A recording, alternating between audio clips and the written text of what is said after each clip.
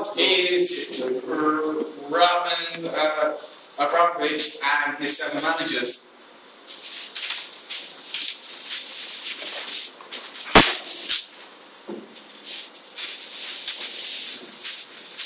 Under Abramovich, there's been 7 managers in 8 years. Oh, well, that's no trophies in 8 years. 10 trophies in 8 years.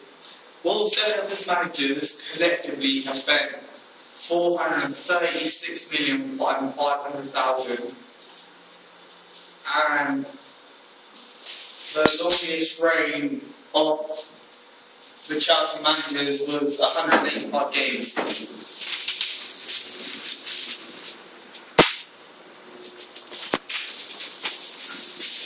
Claudio Ranieri, he was managing 2003 to 2004, was in charge of 59 games, had a winning record of 61%. His team scored 102 goals for 48 conceded. He spent $153,350,000 and won no trophies.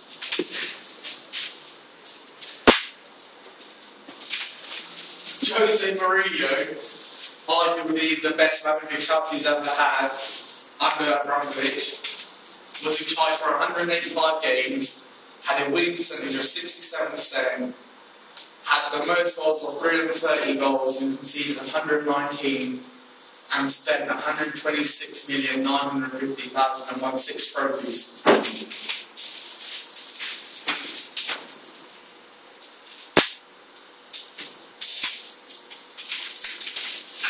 Average Grant was in charge from 2007 to 2008, was in charge of 54 games, also had a winning percentage of 67%. They scored 97 goals and conceded 36, spent 15 million quid, but won no trophies because they lost 2 major finals.